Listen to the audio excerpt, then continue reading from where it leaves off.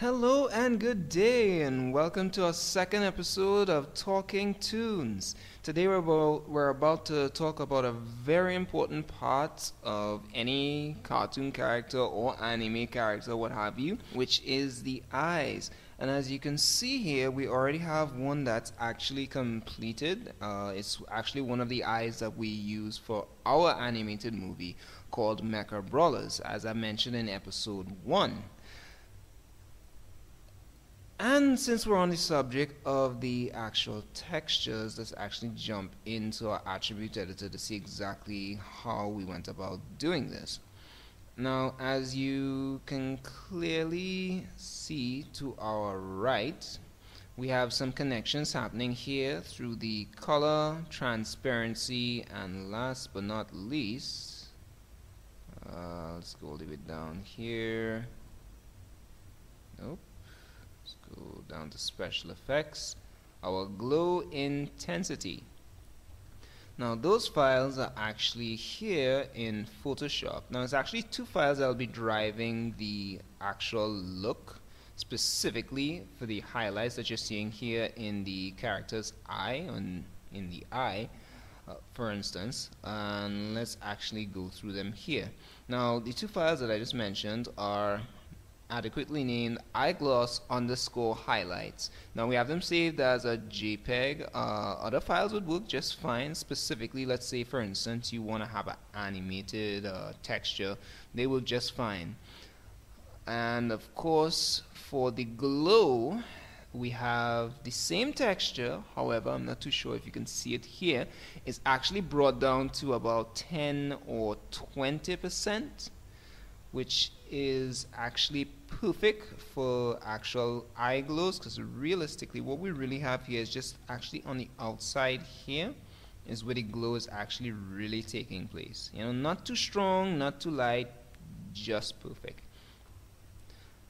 Now let me just go into the channel box editor, and we actually have a practice file, well, a practice model of the eye as well, which is literally just a duplication of the completed one, so you can actually practice. Yes, all of these files will be available to you on our website, which is actually opening up, will go live actually next week, which is good stuff.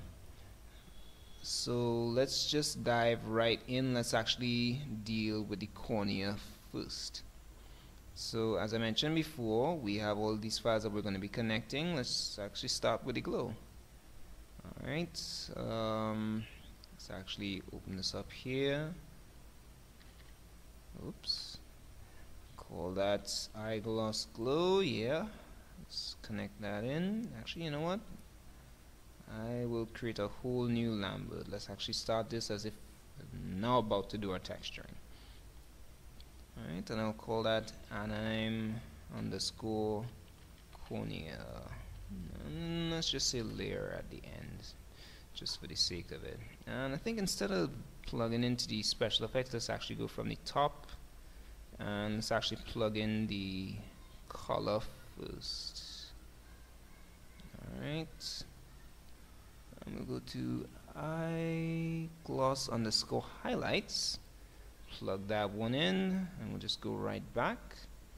Do the same thing for transparency. Alright. And we'll connect the highlights as well. Alright, but with a very big difference. Since we're in transparency, we're going to scroll down to color balance. Of course, it's usually closed like this. We'll open it up. And alpha gain is fine, and we just turn on alpha's luminance specifically for transparencies. So I think we got what we want here. And of course I have this set to high quality rendering, so I can actually see what's happening here. Alright, so that's okay. We'll just turn that off for a while so we can finally start working with this one here. And while I am at it, I will actually open up the Hypershade. I'm actually going to use the textures in the Hypershade as a selection group. So let's see what we're working with here.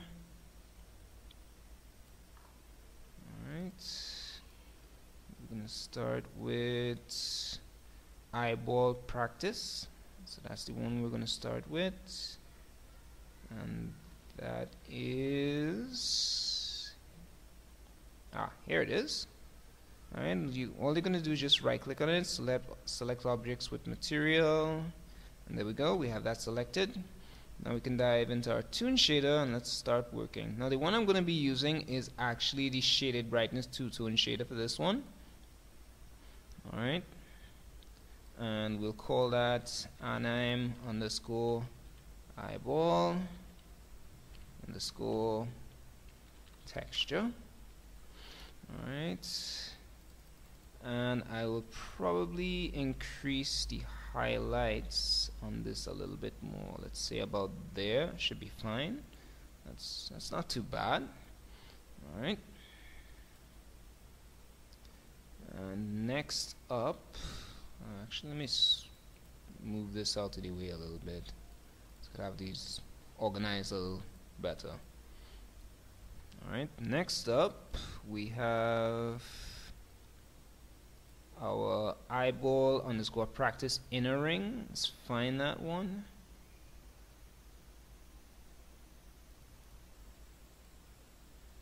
There it is. Select objects with material. So we have that one selected. Alright, and we'll apply the same two-tone shader, except this time we'll be actually removing this node in the back here. We don't actually need that one. This one will do just fine.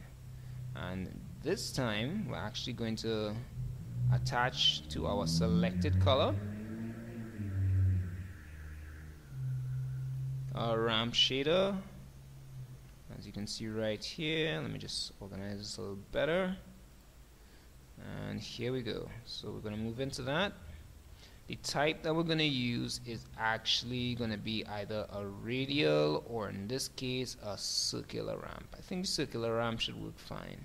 Turn this to default so you can actually see it a little better this time. Alright, radial or circular? We'll see what the radial ramp gives us this time. Alright, I'm going to move this up just a little bit. Let's see, you know what? I think I'll go with the circular this time. Yeah, that's fine. I'm going to bring this down a little bit. So it's a little more visible. Move this out of the way.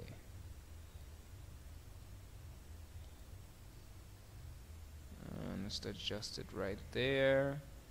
And bring the red a little closer.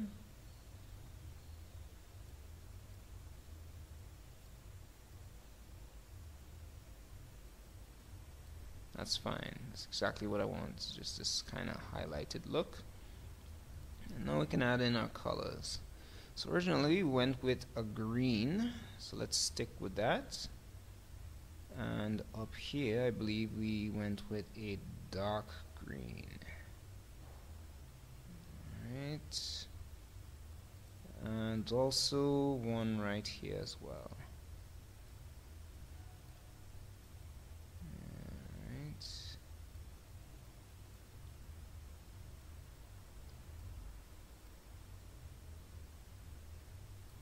okay, that's not too bad for a start. Okay, so let's connect all the others, and that one right there, we'll call that the anime underscore iris underscore texture. That's good. I can work with that. And last but not least, we need the eyeball practice underscore outer ring to be selected. So let's see which one is that. Here it is. So we need that one right there. I think what we can do for this is just use a solid color, and we'll just call that anime underscore I underscore outer ring. And all we'll do is just change that to black or whatever color you prefer.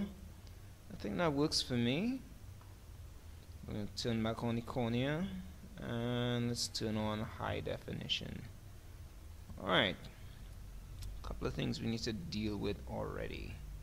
Ambient color we could turn up just to make this a tad bit brighter, so when it renders you don't have it too gray. And let's just dive right back into our render view. And we'll just keep a copy of that one and render it just to see.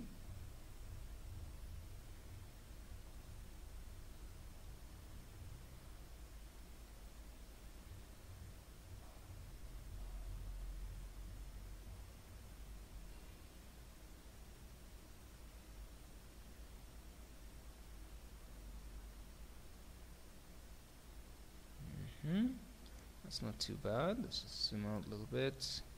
I think, yes I do have that set. Let's up this a little bit. Should run a second render just to be sure. That's not too bad. Let me just go into glow intensity. I just realized we missed glow intensity, which is probably why we're not getting that nice laughter glow around there. Let's deal with that now. Let's go for, there it is, eyeglass glow. Connect that in and let's re-render that.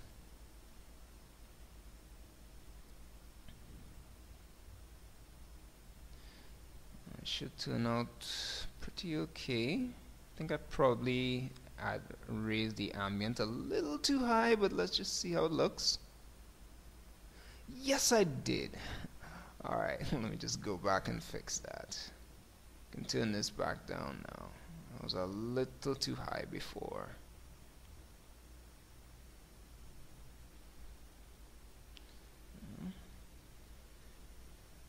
Yeah, the ambient tends to, the higher the ambient, the brighter the glow. And that should be fine. Ooh, a little too much. Let's turn this down a bit. It's a little too much.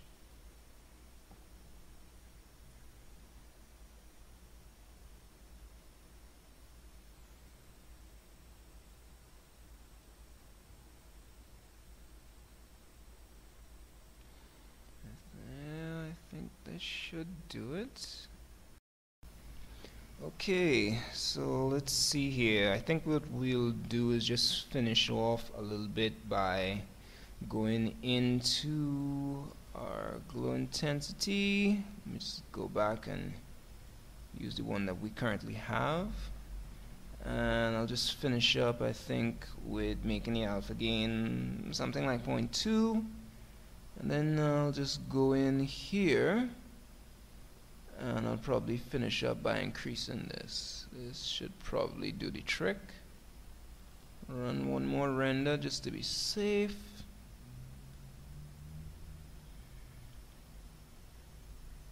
There we go, that's what was missing. Alright, that's pretty fine. I mean, we can always continue and add in a little tweak in here and there.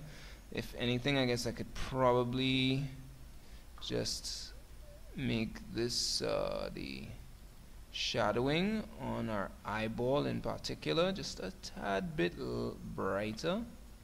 It shouldn't be too bad. Let's turn back on the cornea and just run one more render just to be safe. Yeah, I like how that looks. That's quite alright. And there we go. You know, I think I did this one a little smoother while this one's a little more sharper. If there are any questions, you can always leave them in the comments. I will be checking these videos quite regularly. And if you would love to see much more, feel free to subscribe and maybe even give us a like. We also have a Facebook page that you can probably head on over and give us a like. We do also answer as many questions as we can over there as well. And as usual, thanks for watching.